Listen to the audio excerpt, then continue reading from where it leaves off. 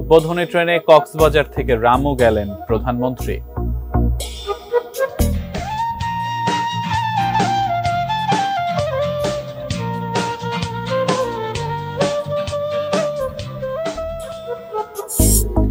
আশুলিয়ার শতাধিক পোশাক কারখানা অনির্দিষ্টকালের জন্য বন্ধ ঘোষণা।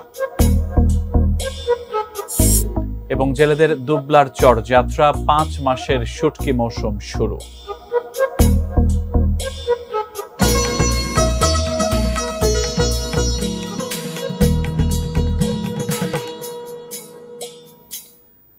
ATN নিউজ দেখছেন, আমন্ত্রণ জানাচ্ছি দেশের খবরে। আজ আপনাদের সাথে আছি আমি সিয়াম রিজওয়ান। এতক্ষণ সংবাদ শিরোনামগুলো শুনছিলেন।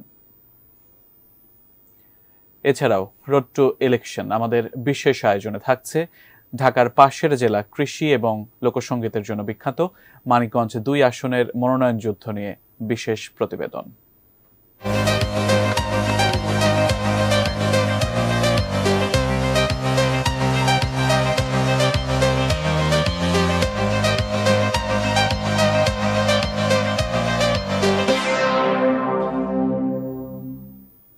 এবারে বিস্তারিত। প্রায় 18,000 কোটি টাকায় নির্মিত কক্সবাজার থেকে চট্টগ্রামের দোহাজারী পর্যন্ত বহুল প্রতীক্ষিত রেল লাইন উদ্বোধন করলেন প্রধানমন্ত্রী শেখ হাসিনা। এ সময় তিনি বলেন, এত উন্নয়নের পরও যারা উন্নয়ন দেখে না তারা চোখ থাকতে অন্ধ। কক্সবাজার আইকনিক রেল স্টেশন চত্বরের উদ্বোধনী অনুষ্ঠানে তিনি একথা বলেন। বিএনপির সময় রেল খাত অবহেলিত ছিল মন্তব্য করে প্রধানমন্ত্রী আরও বলেন, আওয়ামী লীগ আসার পর নতুন নতুন প্রকল্পের রেল পুনরুজ্জীবিত।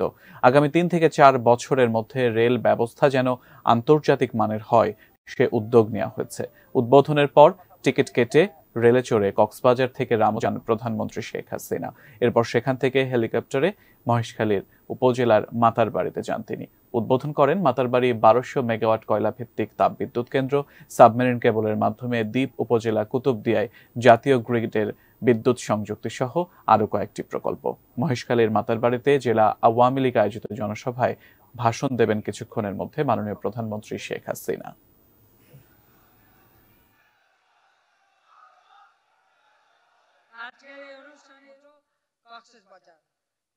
আমি জানি যে আমাদের বিরোধী দল তারা আমাদের উন্নয়নটা চোখে দেখে না, এখানে আমার বলার কিছু নাই।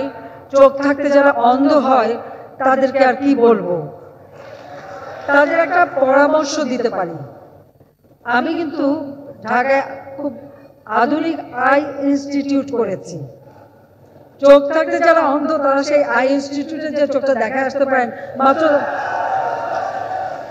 মাত্র 10 টাকা টিকিট লাগে, বেশি লাগে না। বহু যুগের অপেক্ষা শেষ হওয়ার আনন্দে বিভোর রেলপথে সংযুক্ত 2 জেলার মানুষ। চট্টগ্রাম প্রতিনিধি মনিরুল ইসলাম পারভেজ এবং কক্সবাজার প্রতিনিধি অর্পণ বড়ুয়া জানিয়েছেন তাদের প্রতিক্রিয়া। 92 বছর আগে ব্রিটিশ আমলেই চট্টগ্রাম পর্যন্ত রেল লাইন হয়েছে। সে লাইন কর্ণফুলী পাড়ি দিয়ে গিয়েছিল দোহাজারী পর্যন্ত, সেখানেই থমকে ছিল। রেল বঞ্চিত ছিল দক্ষিণ চট্টগ্রামের বেশ কয়েকটি উপজেলা।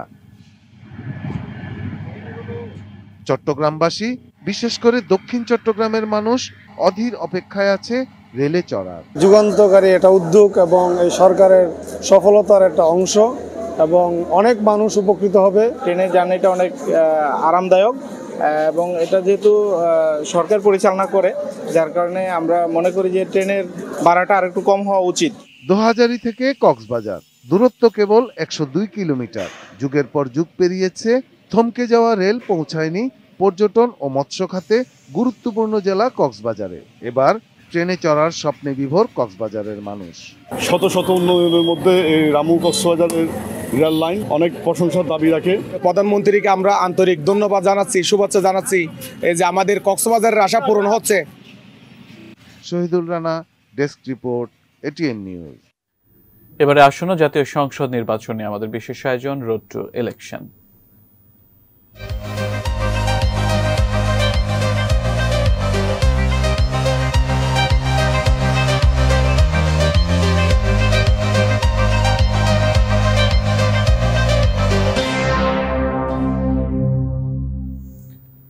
মানিকগঞ্জ ২ আসনের বর্তমান সংসদ সদস্য মমতাজ বেগম দলীয় মনোনয়নের ক্ষেত্রে দলের মধ্যে এবার তীব্র প্রতিদ্বন্দ্বিতার মুখে পড়তে পারেন। মানিকগঞ্জ প্রতিনিধি আবুল কালাম আজাদকে সঙ্গে নিয়ে মিরাজ রাসেলের তোলা ছবিতে মনির ইসলাম মিন্টুর রিপোর্টটি আপনাদেরকে পরবর্তীতে দেখাবো। এরই মধ্যে জানিয়ে রাখতে চাই, মহেশখালীর মাতারবাড়িতে জেলা আওয়ামী লীগ আয়োজিত জনসভায় ঠিক এই মুহূর্তে ভাষণ দিচ্ছেন প্রধানমন্ত্রী শেখ হাসিনা। আমরা সরাসরি চলে যাচ্ছি প্রধানমন্ত্রীর ভাষণে। শহীদ 2 লক্ষ মা বোনের প্রতি বেদনার সাথে স্মরণ করি আমার মা বেগম ফজিলাতুন্নেসা মুজিব সহ আমার ছোট 3 ভাই ঘাতকের নির্মম বুলেটে যারা নির্মমভাবে শাহাদাত বরণ করেছেন, সকলের আত্মার মাগফিরাত কামনা করি। এই মহেশখালী, কুতুবদিয়া, বদরখালী, কক্সবাজার সহ এই অঞ্চলে আমাদের বহু নেতা কর্মী, আজকে আমি যাদেরকে সেই প্রথম এসেছি দেখেছি, অনেকেই আজ নেই, যারা মৃত্যুবরণ করেছেন, আমি তাদেরও আত্মার মাগফিরাত কামনা করি এবং তাদের পরিবার, তাদের সকলের সাথে আমার সমবেদনা সহমর্মিতা জানাই। আজকে আমি এখানে এসেছি, একসময় এসেছিলাম এই জায়গা কিছুই ছিল না, শুধু লবণ চাষ হতো। লবণ চাষি, চিংড়ি চাষিদের সম্মেলন আমরা করেছিলাম বদরখালীতে, যাতে লবণ চাষি তার ন্যায্য অধিকার পায়। কারণ স্বাধীনতার পর জাতির পিতা বারবার এসেছেন এখানে এবং এই লবণ চাষি, লবণ নিজে লবণ ক্ষেত দেখেছেন, লবণ চাষির উপর থেকে সমস্ত কর মওকুফ করে দিয়েছিলেন। কক্সবাজারের সার্বিক উন্নয়নে তিনি ব্যবস্থা নিয়েছিলেন এবং শুধু তাই না, কক্সবাজারে যে বিশেষ করে ঘূর্ণিঝড়, জলোচ্ছ্বাস, এর হাত থেকে রক্ষা করার জন্য তিনি যে প্রকল্প নিয়েছিলেন, বিশেষ করে সাইক্লোন শেল্টার, সেগুলি নির্মাণের ব্যবস্থা থেকে শুরু করে অনেক পদক্ষেপ তিনি নিয়েছিলেন। আমাদের দুর্ভাগ্য যে সব তিনি সম্পন্ন করে যেতে পারেননি। 15ই আগস্ট জাতির পিতা বঙ্গবন্ধু শেখ মুজিবকে নির্মমভাবে হত্যা করা হয়। এরপর যারা ক্ষমতায় ছিল তারা এদেশের মানুষের দিকে ফিরে তাকায়নি। বারবার ঝড়, জলোচ্ছ্বাসে এই অঞ্চলে মানুষ ক্ষতিগ্রস্ত। কক্সবাজারে যে ঝাউবন, সেটাও কিন্তু জাতির পিতার করা, কিন্তু এরপরে কেউ আর উন্নতি করেনি। 91 সালে ঘূর্ণিঝড় হয়, সেই ঘূর্ণিঝড়ে পুরো কক্সবাজার থেকে শুরু করে চট্টগ্রাম ক্ষতিগ্রস্ত হয়। সেই সময় জলোচ্ছ্বাসে কত মানুষ জীবন হারায়, প্রতিটি জিনিস নষ্ট হয়ে যায়। তখন খালেদা জিয়া ক্ষমতায়, তারা কিন্তু ছুটে আসেনি, এসেছিলাম আমরা আওয়ামী লীগের নেতাকর্মী, আমরা এখানে চলে আসি, আমরা প্রতিটি এলাকা ঘুরি এবং আমাদের সাধ্যমতো আমরা সহযোগিতা করি। সর্বপ্রথম আওয়ামী লীগের নেতাকর্মীরা এসেছে, এরপর অবশ্য অনেকেই এসেছে, কিন্তু সেই দিন কেউ আপনাদের পাশে দাঁড়ায়নি। এই অবস্থার কথা চিন্তা করে এই অঞ্চলে ব্যাপক উন্নয়নের কর্মসূচি নিয়েছি। আজকে এসেছি আপনাদের কাছে, আপনাদেরকে কিছু উপহার দিতে। কিছুক্ষণ আগেই আমরা রেল, সেই চট্টগ্রাম থেকে কক্সবাজার রেলপথ, এই রেলপথ উদ্বোধন করে আসলাম। এখন ঢাকায় যেতে, কক্সবাজার যেয়ে সেখান থেকে রেল লাইনেই যাওয়া যাবে, চট্টগ্রাম তো যাওয়া যাবে, কাজে আমরা সেই রেল লাইন উদ্বোধন করেছি। সেই সাথে সাথে আপনারা জানেন যে 91 ঘূর্ণিঝড়ে যারা ক্ষতিগ্রস্ত হয়েছিল, ঘর বাড়ি হারিয়েছিল, কক্সবাজারেই তারা বস্তি করে থাকতো। আমি সরকার আসার পর এখন কক্সবাজার স্কুলে সকলের জন্য আমি বহুতল ভবন করে ফ্ল্যাট নির্মাণ করে দিচ্ছি। ধীরে ধীরে সবার জন্যই ঘর তৈরি করে দেব। কেউ যেন একেবারে ভূমিহীন থাকবে না, গৃহহীন থাকবে না। আশ্রয়ণ প্রকল্পের মাধ্যমে 97 সালে যখন ঘূর্ণিঝড় হয়, তখন প্রথম সেই ঘূর্ণিঝড়ে ক্ষতিগ্রস্ত 70টি পরিবার, আমাদের এটা ছিল আমাদের দ্বীপটা সেন্ট মার্টিন দ্বীপ, টেকনাফের সেন্ট মার্টিন দ্বীপ, আমি সেখানে নিজে গিয়েছিলাম। সেখানে জায়গা পাওয়া যাচ্ছিল না, আমার আওয়ামী লীগের এক নেতা তারা জমি দিয়েছিল, সেখানেই প্রথম আমরা বিনা পয়সায় ঘর করে দিই। তারপর থেকে ওই প্রজেক্টে আমরা সারা বাংলাদেশে এখন সকল ভূমিহীন গৃহহীন মানুষকে ঘর করে দিচ্ছি। কোনো মানুষ বাংলাদেশে ভূমিহীন থাকবে না, গৃহহীন থাকবে না, সেই ব্যবস্থা করে দিয়েছি। আর আজকেই কিছুক্ষণ আগে রেল উদ্বোধন করেছি, একটু পরেই আমরা ডিপসি পোর্ট উদ্বোধন করব। তাছাড়া আজকে আমি এইমাত্র যে প্রকল্পগুলি আপনাদের জন্য উপহার হিসেবে এনেছি সেটা হলো কক্সবাজার বিমানবন্দরের উন্নয়নে এখানে বাঁকখালী নদীর উপর কস্তার ঘাটে একটি ব্রিজ এবং অ্যাপ্রোচ রোড যা নির্মাণ করে দিলাম। আপনাদের আর কষ্ট করে যাতায়াত করতে হবে না। কক্সবাজার এখানে পানি উন্নয়ন বোর্ড কর্তৃক 1 একর ভূমিও ভরাট করা হয়েছে, প্রায় 4.74 কিলোমিটার স্লোপ প্রোটেকশন বাঁধ, 2টি রেগুলেটর, 6টা সিঁড়ি, 2.10 কিলোমিটার খাল লাইনিং, অ্যাপ্রোচ রোড সহ 2টি ব্রিজ ও সৌন্দর্যবর্ধন করার কাজ সম্পন্ন হয়েছে, সেটা আমরা উদ্বোধন করেছি। সমন্বিত বর্জ্য ব্যবস্থাপনায় এখানে বিদ্যুৎ উৎপাদন, তার ডিজাইন এবং স্থাপন প্রকল্প ক্যাম্প 4 উখিয়াতে করা হয়েছে। গোরখঘাটা শাপলাপুর জনতা বাজার সড়কের মজবুতকরণ ও প্রশস্তকরণ আমরা সেটাও সম্পন্ন করে উদ্বোধন করলাম। মাতার বাড়ি এই 1200 মেগাওয়াট আলট্রা সুপার ক্রিটিক্যাল কয়লা ভিত্তিক তাপ বিদ্যুৎ কেন্দ্র, এই মাতার বাড়িতেই আমাদের সবথেকে বড় কয়লা ভিত্তিক তাপ বিদ্যুৎ কেন্দ্র নির্মাণ হয়েছে। এটা কিছুক্ষণ আগে উদ্বোধন করলাম, আমরা সেটা দেখতেও যাব। আর এখানে অনেক মানুষের কর্মসংস্থান হচ্ছে, আর আপনাদের আর বিদ্যুতের কষ্ট পেতে হবে না। তাছাড়া আমাদের দ্বীপ অঞ্চলগুলিতে সাবমেরিন কেবলের মাধ্যমে আমরা বিদ্যুৎ দিচ্ছি। আমরা কুতুবদিয়া দ্বীপকে সাবমেরিন কেবল দিয়ে সেই তার মাধ্যমে বিদ্যুতের লাইন টেনে নিয়ে আমরা কুতুবদিয়াতে বিদ্যুৎ দিয়েছি, সেটাও আমরা উদ্বোধন করলাম। আর এই বিদ্যুৎ আমাদের জাতীয় গ্রিডেও যাবে, আপনাদের আর বিদ্যুতের কষ্ট পেতে হবে না। চট্টগ্রামে 40টি উপজেলায় 40টি কারিগরি প্রশিক্ষণ কেন্দ্র এবং চট্টগ্রামে একটি ইনস্টিটিউট অফ মেরিন টেকনোলজি স্থাপন শীর্ষক প্রকল্পে কক্সবাজারের রামু উপজেলায় কারিগরি প্রশিক্ষণ কেন্দ্র নির্মাণ সেটাও উদ্বোধন করেছি। কৈয়ার বিল ঠান্ডা চৌকিদার পাড়া 60 মিটার আরসিসি গার্ডার ব্রিজ নির্মাণ করে দেওয়া হয়েছে। বীর মুক্তিযোদ্ধা শহীদ আব্দুল হামিদ পৌর বাস টার্মিনাল সম্প্রসারণ ও উন্নয়ন কাজ উদ্বোধন করা হয়েছে। জাহানারা ইসলাম বালিকা উচ্চ বিদ্যালয়, ইনুসখালী নাসির উদ্দিন উচ্চ বিদ্যালয়, রত্না পালং আদর্শ উচ্চ বিদ্যালয় এবং বাণিজ্য পালং উচ্চ বিদ্যালয়ের একাডেমিক ভবন, প্রত্যেকটা বিদ্যালয়ের একাডেমিক ভবন নির্মাণ করে দেওয়া হলো।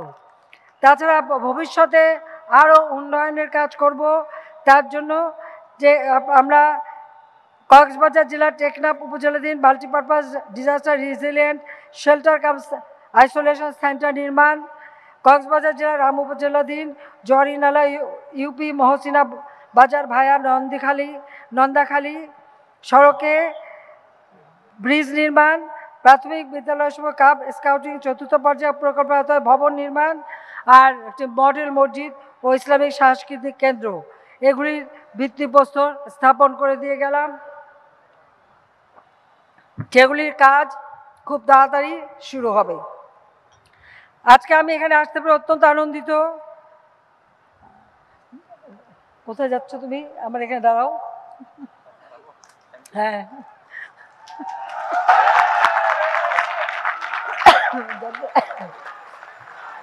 আপনাদের এমপি সাহেব ছোট্ট মানুষ, ওর বাবাকে আমি চিনতাম। ওর বাবা দুর্ঘটনায় মারা গিয়েছিলেন নৌকাডুবিতে, আমি এসেছিলাম ওদের বাড়িতে, আমাদের আশিক, তাকে আপনাদের হাতেই তুলে দিলাম। ভাই বোনেরা আমার, জাতির পিতা কক্সবাজার খুব পছন্দ করতেন, আসতেন, আমরা বারবার এসেছি। আর এই অঞ্চলের মানুষের উন্নয়নের জন্য যখনই সরকার এসেছি কাজ করে যাচ্ছি। আমরা চাই বাংলাদেশ আরও উন্নত হোক। আমাদের সমুদ্র সীমায় যে অধিকার কখনো জিয়াউর রহমান, এরশাদ, খালেদা জিয়া কেউ এই অধিকারের কথা বলেনি। জাতির পিতা 1974 সালে আইন করে দেন, আর আওয়ামী লীগ সরকার আসার পরে এই সমুদ্র সীমার বিশাল এলাকায় আমাদের অধিকার আমরা ফিরে পেয়েছি। এই সমুদ্র সম্পদ অর্থনৈতিক উন্নয়নে যাতে কাজে লাগে আমরা সেইগুলি এখন করব, সেই পরিকল্পনা নিয়ে কাজ করে যাচ্ছি। এই কক্সবাজারে আগে কখনো চিংড়ি পোনা উৎপাদন হতো না। আওয়ামী লীগ সরকার আসার পর 96 সাল থেকেই এই চিংড়ি পোনা উৎপাদন আমরা শুরু করি। আর দ্বীপ অঞ্চলগুলি যাতে আরো উন্নত হয়, বাঁধ দেওয়া, সাইক্লোন শেল্টার নির্মাণ করা এবং আপনাদের জীবন যাতে নিরাপদ হয় সেই পদক্ষেপই আমরা নিয়ে যাচ্ছি। কারণ আওয়ামী লীগ জনগণের সেবক, জনগণের জন্য কাজ করে। নৌকা মার্কায় ভোট দিয়ে আপনারা স্বাধীনতা পেয়েছেন, আর এই নৌকা মার্কায় ভোট দিয়েছে বলে আজকে সারা বাংলাদেশের উন্নয়ন হচ্ছে। প্রত্যেকটা এলাকায় স্কুল করে দিচ্ছি আপনাদের ছেলেমেয়েরা যাতে লেখাপড়া শিখতে পারে, উচ্চশিক্ষা পেতে পারে, বিদেশে যেতে হলে যাতে ভোকেশনাল ট্রেনিং বা কারিগরি শিক্ষা নিতে পারে সেই ব্যবস্থা করে দিচ্ছি। সকলের জন্য বিনা পয়সায় বই দিচ্ছি। প্রত্যেকটা ছাত্রছাত্রীর জন্য আমরা সেই এসএসসি পর্যন্ত বই দিই। বাবা মা আপনাদের কোনো পয়সা খরচ করা লাগে না, সেই ব্যবস্থাটা আমরা করে দিয়েছি। আমরা বৃত্তি দেই, আমাদের প্রাথমিক বিদ্যালয়ের বৃত্তি মান নামে সরাসরি টাকা চলে যায়, সেই ব্যবস্থাটা করেছি। যারা বয়স্ক সেই বয়স্কদের জন্য ভাতার ব্যবস্থা, বিধবাদের জন্য ভাতার ব্যবস্থা, স্বামী নিগৃহীত হলে তাদের ভাতার ব্যবস্থা, মুক্তিযোদ্ধা যারা অসহায় তাদের ভাতার ব্যবস্থা, এই ভাতার ব্যবস্থা আমরা করে দিয়েছি। আমরা যারা কৃষক তারা চাষবাস যাতে করতে পারে তাদের জন্য বিশেষ ব্যবস্থা করে দিয়েছি। আমরা উপকরণ কার্ড দেই, যে উপকরণ কার্ডের মাধ্যমে অল্প টাকায় সেখানে আমরা ভর্তুকি দিই, সার বীজ যা যা প্রয়োজন সেগুলি যাতে কিনতে পারে সেই ব্যবস্থা আমরা করে দিয়েছি। মাত্র 10 টাকায় কৃষক ব্যাংক অ্যাকাউন্ট খুলতে পারে, তার ভর্তুকি টাকা ব্যাংকে যায়, কেউ আর মেরে খেতে পারবে না। খাদ্য নিরাপত্তা নিশ্চিত করার জন্য খাদ্য উৎপাদন আমরা বাড়িয়েছি, মাছের উৎপাদন আমরা বাড়িয়েছি। দেশের মানুষের যোগাযোগের জন্য ব্যাপকভাবে রাস্তাঘাট পুল ব্রিজ করে দিচ্ছি।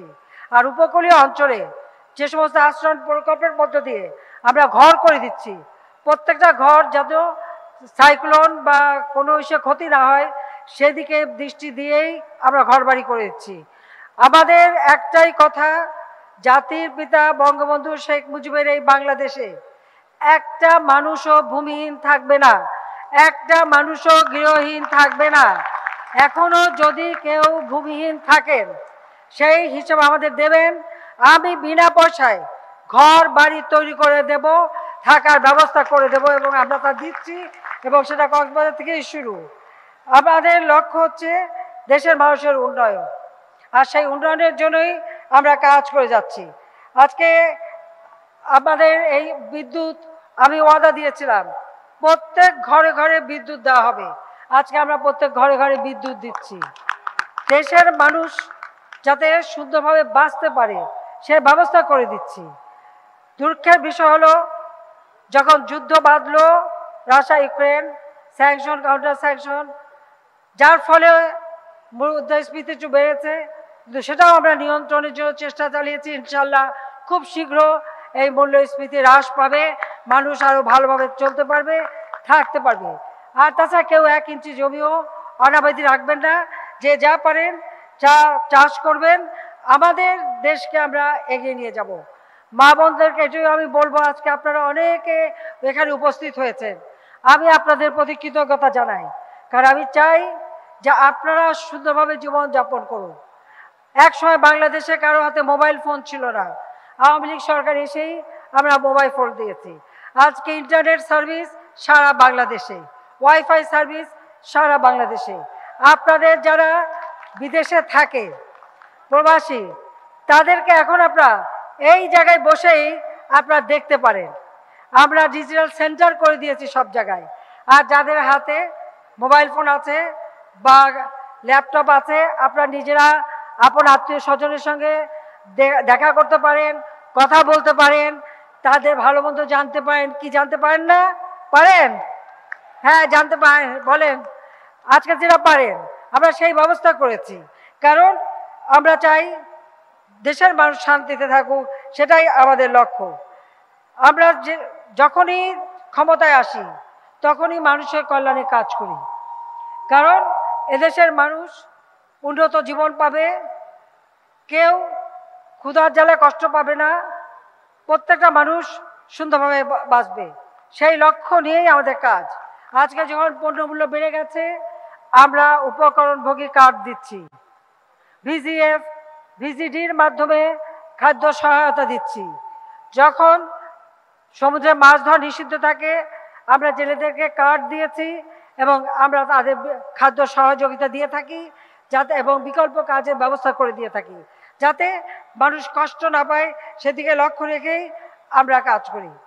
কক্সবাজার, আমি যখন 96 সালে সরকারে আসি তখনই প্রথম আমরা চট্টগ্রাম এবং সিলেটে আন্তর্জাতিক বিমানবন্দর করে দিই। এখন কক্সবাজারেও আমরা বিমানবন্দর নির্মাণ করছি।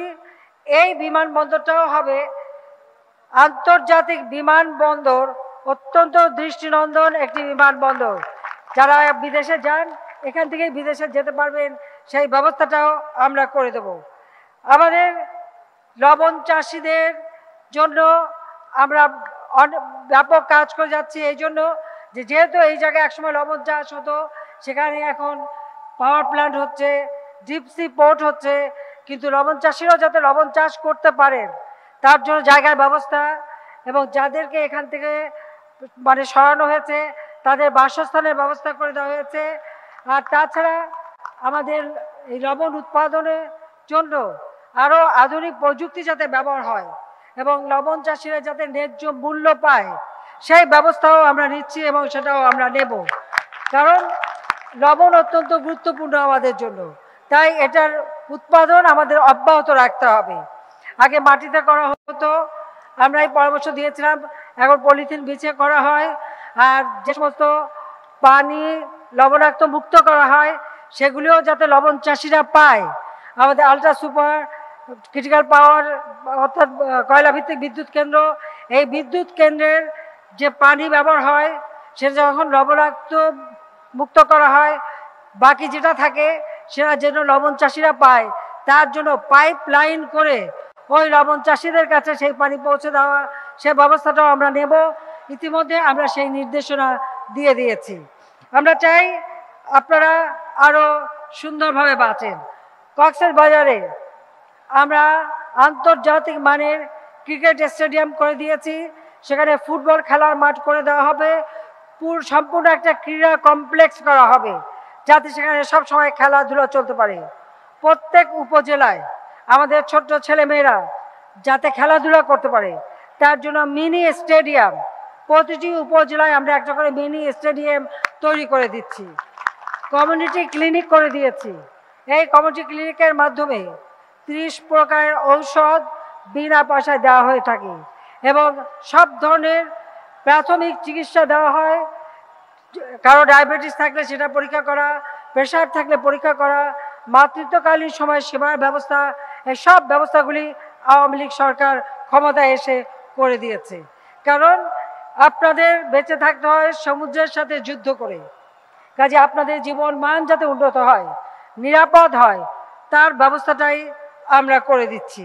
আমাদের বিশেষ করে এই দ্বীপ অঞ্চলগুলি, একসময় তো অনেকে ভেবেছিল এখানে আর কিছুই হবে না, কিন্তু আজকে আর সেই দ্বীপ অন্ধকার দ্বীপ না, আলোকিত দ্বীপ, আলোকিত মহেশখালী, আলোকিত কুতুবদিয়া, আলোকিত এই মাতার বাড়ি, বদরখালী, সব জায়গায় আমরা সেই ব্যবস্থা করে দিচ্ছি। কাজে আমরা চাই আমাদের এই দেশ আরো উন্নত হোক, আরো সুন্দর হোক। একটা কথা মনে রাখতে হবে, আওয়ামী লীগ ক্ষমতা আসলে মানুষের ভাগ্যের পরিবর্তন হয়, মানুষের জন্য আমরা কাজ করি।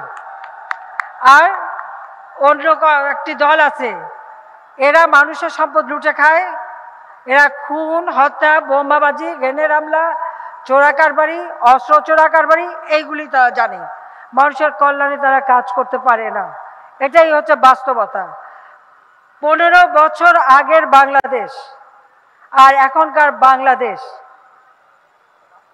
যে পরিবর্তন আমরা করেছি, আজকে যার বয়স 15 বছর সে মনে করবে এটা তো সেরকমই ছিল, কিন্তু তা না। এমনকি 20 বছরের যে ছেলে 25 বছর হচ্ছে, সে একবার চিন্তা করে দেখুন বাংলাদেশ এখন বদলে গেছে। কারণটা হলো আওয়ামী লীগ ক্ষমতা আছে। আর আওয়ামী লীগ ক্ষমতা এসেছে কিভাবে? নৌকা মার্কায় ভোট দিয়েছেন বলেই, আপনারা সংসদ নির্বাচিত করেছেন বলেই আমরা সরকার গঠন করতে পেরেছি। আজকে আপনারা নৌকা মার্কায় ভোট দিয়ে সংসদ সদস্য নির্বাচিত করে দিয়েছেন। আমি আপনাদের প্রতি কৃতজ্ঞতা জানাই। আগামীতে নির্বাচন, সেই নির্বাচনেও আমি আপনাদের কাছে চাইব যে আপনারা ওই নির্বাচনে নৌকা মার্কায় ভোট দিয়ে যেন আপনাদের সেবা করতে পারি, আর যে কাজগুলি এখনো বাকি সেই কাজগুলি যেন এসে করতে পারি, তার জন্য আমি আপনাদের কাছে নৌকা মার্কায় ভোট চাই। আপনারা কি নৌকা মার্কায় ভোট দেবেন? আপনারা বলেন, আরো হাত তুলে দেখান। আমি আপনাদেরকে আন্তরিক ধন্যবাদ জানাই। আজকে এই অঞ্চল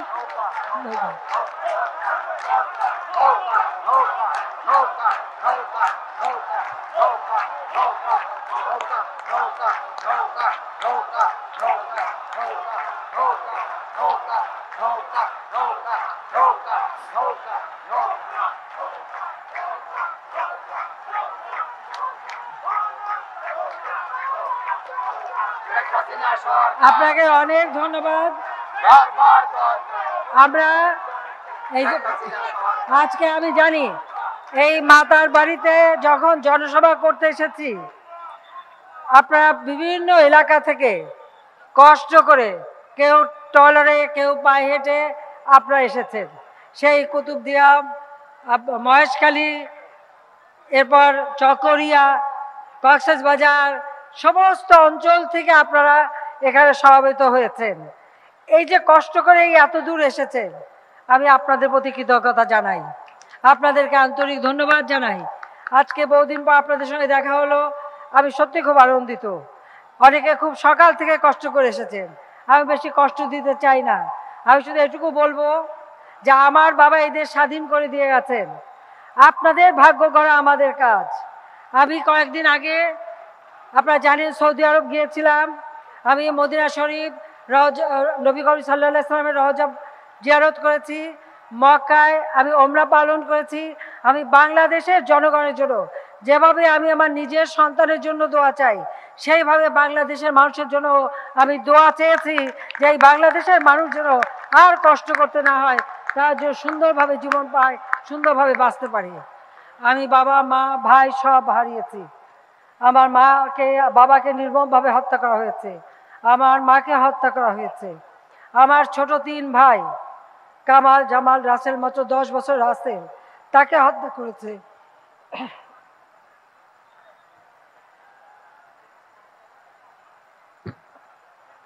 কামাল জামালের নবপরিণীত বধূ সুলতানা রোজি, তাদের হত্যা করেছে।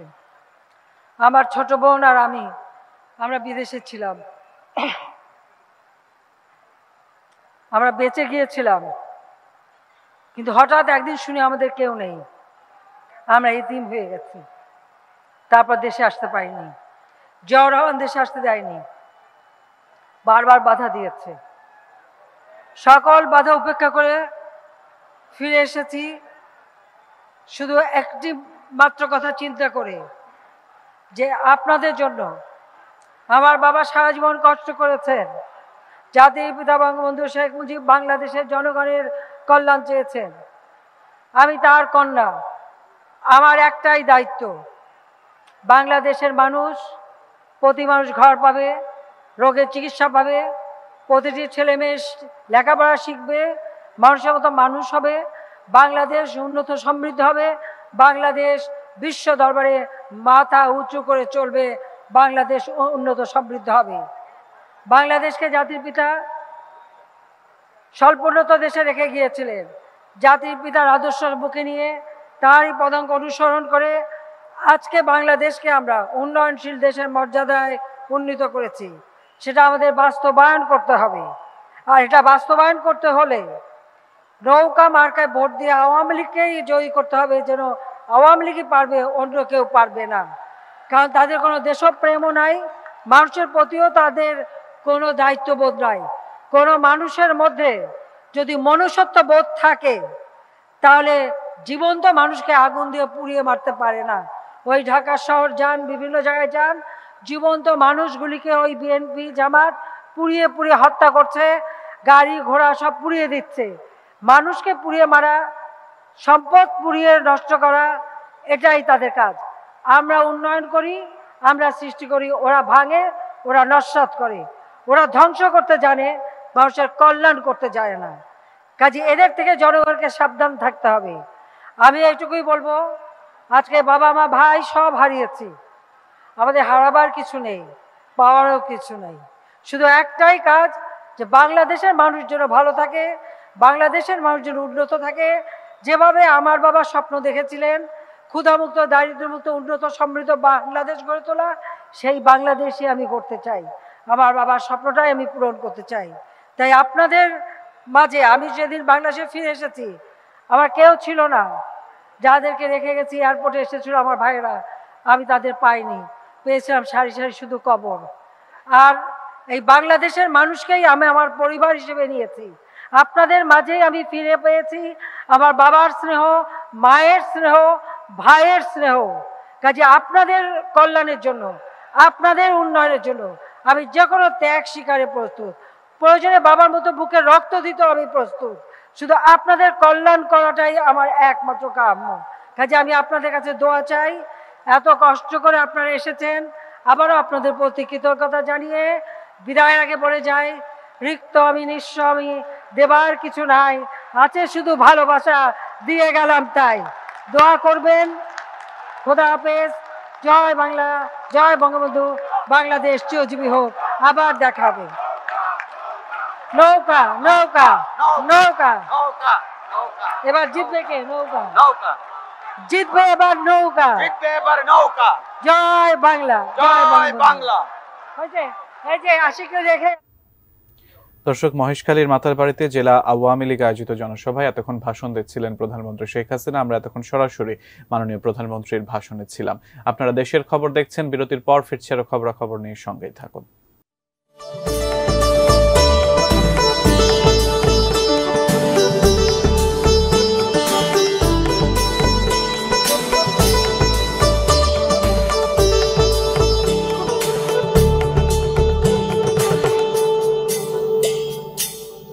বিরতির পর আমন্ত্রণ, আপনারা দেশের খবর দেখছেন। পোশাক শ্রমিকদের বিক্ষোভ ও কারখানা ভাঙচুরের ঘটনায় আশুলিয়ার শতাধিক কারখানা অনির্দিষ্টকালের জন্য বন্ধ ঘোষণা করেছে কারখানা কর্তৃপক্ষ। যে কোনো অপ্রীতিকর পরিস্থিতি এড়াতে অতিরিক্ত পুলিশ মোতায়েন রয়েছে। সকালে আশুলিয়ার জামগড়া, ছয়তলা, বেরন ও নরসিংহপুর এলাকায় কারখানাগুলোর সামনে বন্ধের নোটিশ ঝুলিয়ে দেয় কর্তৃপক্ষ। নোটিশে বলা হয়েছে, গত কয়েকদিন ধরে মজুরি বৃদ্ধির দাবিতে বহিরাগত পোশাক শ্রমিকরা কারখানার ভেতর ইটপাটকেল নিক্ষেপ, ভাঙচুর ও কাজ বন্ধ রাখা সহ কর্মস্থলে অস্থিতিশীল পরিস্থিতির সৃষ্টি করেছে। এতে কারখানার উৎপাদন কাজ মারাত্মক ক্ষতিগ্রস্ত হচ্ছে। এই অবস্থায় অনির্দিষ্টকালের জন্য কারখানা বন্ধ রাখার সিদ্ধান্ত জানানো হলো। দর্শক, দেশের খবর ছিল এ পর্যন্ত। এতক্ষণ সাথে থাকার জন্য ধন্যবাদ সবাইকে।